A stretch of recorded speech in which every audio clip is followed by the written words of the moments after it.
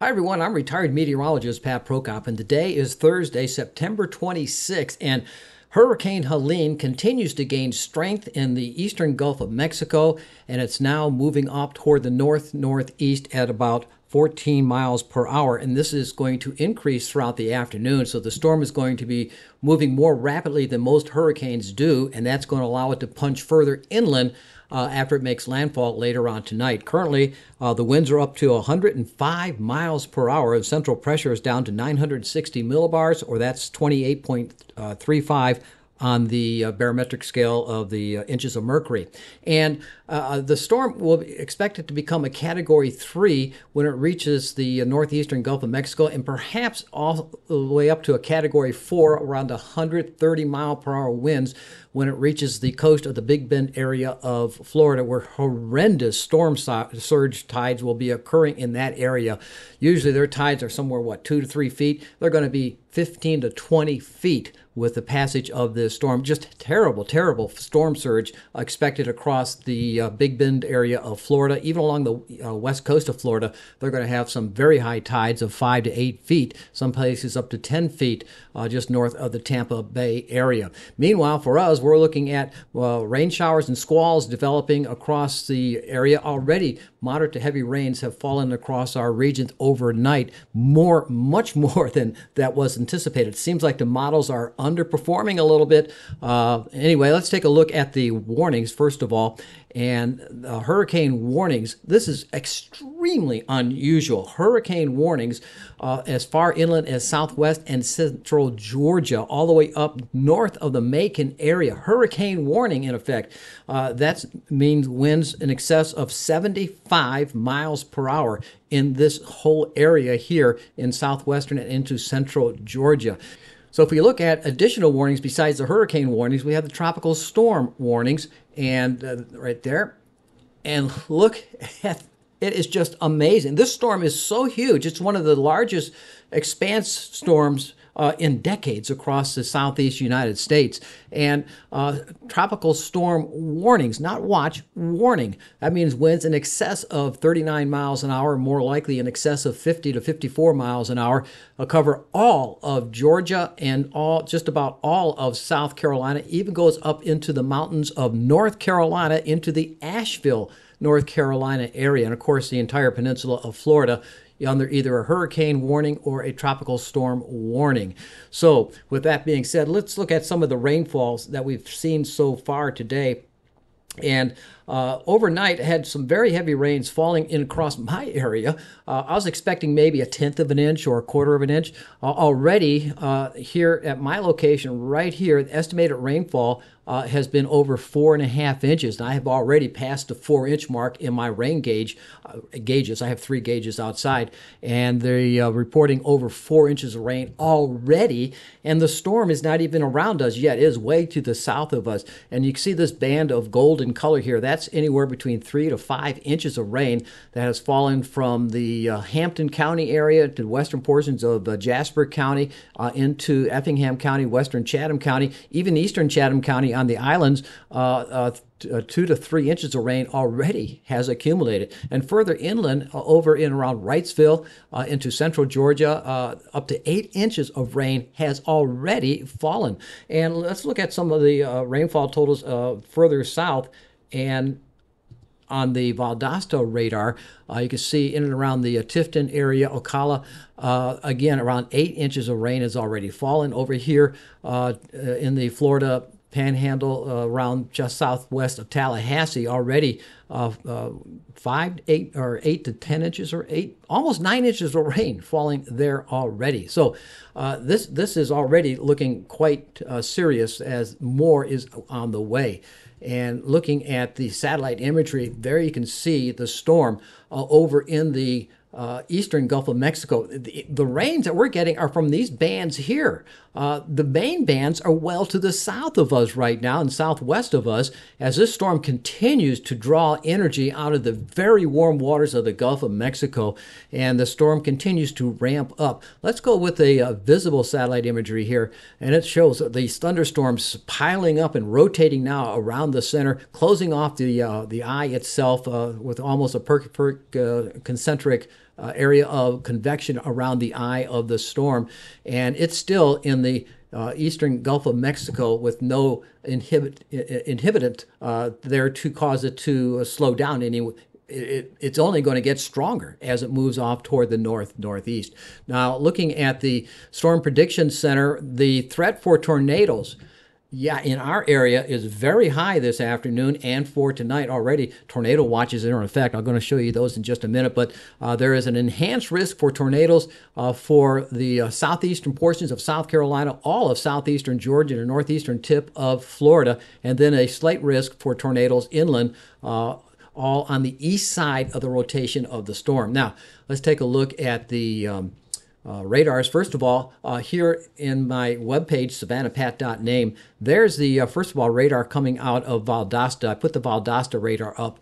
And a tornado watch is in effect for the greater Savannah area, the upper portions of southeastern Georgia, and eastern South Carolina until 9 o'clock tonight. And don't think that after 9 o'clock, that'll be it. No, there'll be another one posted after that. The worst of the storm actually will be between sunset and sunrise, with the worst portion of the storm between 11 o'clock tonight and 3 o'clock in the morning. Anyway, and further south, there's another tornado watch in effect for South Georgia and North Florida until 10 o'clock tonight. And you can see showers and squalls already developing. And some of these squalls have already been producing torrential rainfalls, and more of that is on the way for tonight. I'm going to talk more about that in just a minute. And looking at the Tampa radar, I'm picking up the eye now. The Tampa radar is picking up the eye of the storm off to the southwest of Tampa over here. Florida Peninsula is under a tornado watch until 8 o'clock this evening. But there's the leading band of the hurricane itself, one of the big spiral bands there, and then more rain and squalls to the north of that. And there's some of the bands coming off, well off to the northeast of the storm. The storm is huge. The estimation storm is, it's 345 miles long from the center.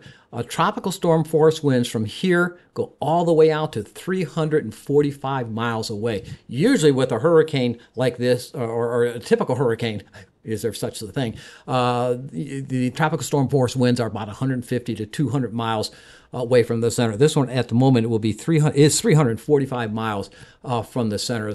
So that's one of the problems with this storm. It's so huge. All right, let's take a look at the one of the models. This is the high resolution rapid refresh model. It updates every hour. Now, I think it's going to show the storm a little bit east of the path of the National Hurricane Center, but still, it's important to look at this this model here, because as I put it into motion, there it has the storm making landfall somewhere around 10 o'clock tonight, 2 Zulu, that's 10 o'clock Eastern time, and it has the storm right over here in the Big Bend area of Florida as a horrendous possibility of a Category 4 hurricane, 130 mile per hour winds. But look at the size of this storm. These green areas are the tropical storm force winds, and it extends well off to the east of the center of rotation. And these winds will be pumping in southeasterly flow across the coast of Georgia and South Carolina. And that's going to enhance our tides tonight. Right now, the tide prediction is 1 to 3 feet above normal. But normal the tide for tonight, actually this afternoon, will be at 4:13. That's the time for the high tide, but it's only at 7.6 feet. One great thing about this, the moon's at quadrature. Quadrature means it's at that half phase where the tides aren't as high. Last week we had a 9.2 foot tide, and if you add 3 feet to that, that's a 12-foot tide. But we're not going to get that because the tide's only going to max out at 7.6 feet. So still, we could get 10, maybe an 11-foot tide this afternoon. But another issue with this, during the afternoon high tide, if we have any heavy squalls moving across the area, torrential rainfall, there's no place for the rain to drain in the coastal counties, because the tides will have the sewer system backed up and the drain systems backed up. So any heavy rains in the late afternoon to early evening, you could expect urban flooding, very rapid flash flooding that could occur. All right, let's take a look at the conditions further north or further in time as the storm goes northward. And there you can see it's moving in and around just to the west of Valdosta. Boy, it's heavy rain calling down right now here at my house. Another squall line is passing on through. Okay, looking at the forecast and time, you can see this area here on the east side of quadrant from the southeast to the northeast. That's the what I call the dirty side of the storm. A lot of other people call it the dirty side of the storm. The bad side of the storm, that's where you have the most severe activity. And because of the winds coming in off the Atlantic Ocean as they meet the land, there's friction on the land. So at the surface, the winds die down a little bit. But aloft, just a couple thousand feet above, the winds are still blowing hard. And that produces wind shear, vertical wind shear, and that causes fast track tornadoes or fast spin up tornadoes. And we could have winds of 60 miles an hour outside of the rain bands, and in the rain bands we could have winds even higher of 70 miles an hour. But if any of these fast track tornadoes develop, you could have winds up to 70 to 100 miles an hour in a very short area. But if you're underneath that area, that's going to be the issue. All right, I'm going to pause the tape right now because I'm going to take a picture outside what's going on. Heavy rain, so hang with me.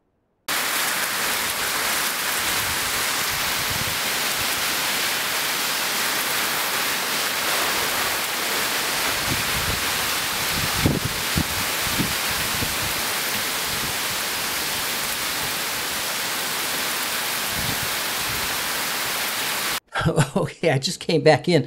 I was on the balcony shooting the rain, and look at the rain coming down. It's coming down in torrents. I was out driving earlier this morning to get the last-minute grocery supplies because I'm expecting some power outages, so I'm stocking up on the food. And I was driving through torrential rains. It was very difficult to see, and there was a lot of deep puddling on the roads just here in Savannah. So be careful. Actually, it's not a good idea to be driving around during the heavy rain events. Now, going back to the map there, boy, that rain was, wow. Okay, the maps itself, we're expecting to see very intense storm winds coming in off the Atlantic Ocean, and also inland, the winds are going to be very strong. This is going to produce a tremendous amount of tree damage, and with that, you're going to get a lot of power outages. So anticipate extended power outages for the tonight and into tomorrow, possibly.